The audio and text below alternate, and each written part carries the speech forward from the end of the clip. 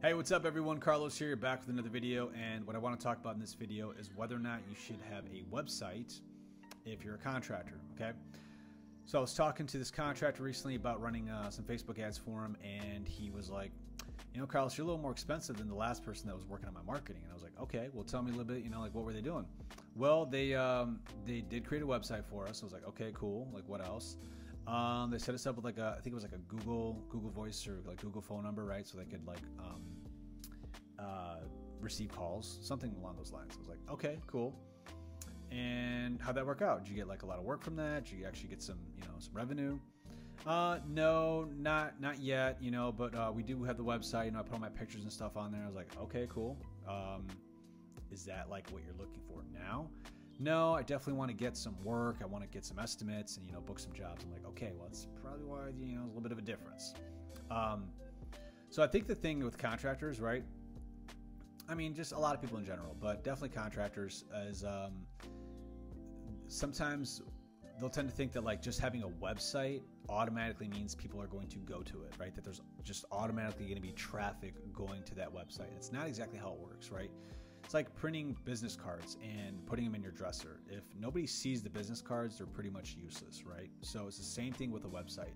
If you don't have ways to get traffic to that website, no one's going to see it. And it doesn't matter how nice it is, you're not really going to generate any business from it, right?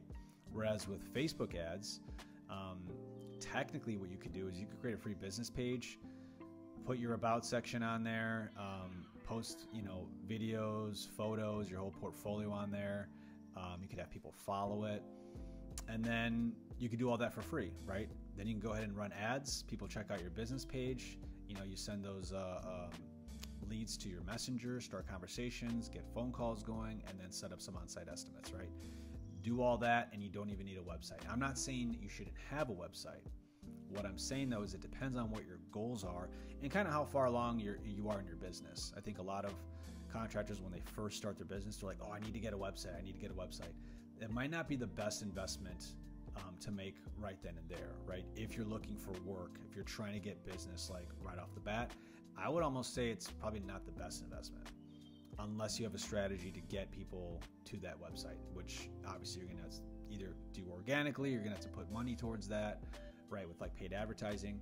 But yeah, I do think that a lot of contractors have this misconception that just having a website is automatically going to get people to see it, and that's just not the case. So now if you're a contractor and you've already been in business for a long time, maybe you're running paid ads, or you just have a couple of different like you know, like physical, not digital, like networks, right? So maybe you're working with like realtors or designers, or you're in different networking groups. So you have a lot of like real life leads coming in. Then yeah, you know, have a business card with your website on there, and then have like a hub you can send them to, right? And then they can, you know, they can go ahead and go through your whatever screening process you have on your website, questionnaire, you know, fill out this estimate, application, whatever, right? So if that's the case, then yeah, having a website is definitely a good idea. Or if you're doing like a longer play and you're going to be creating organic content, or you're doing SEO or something like that, then yeah, having a website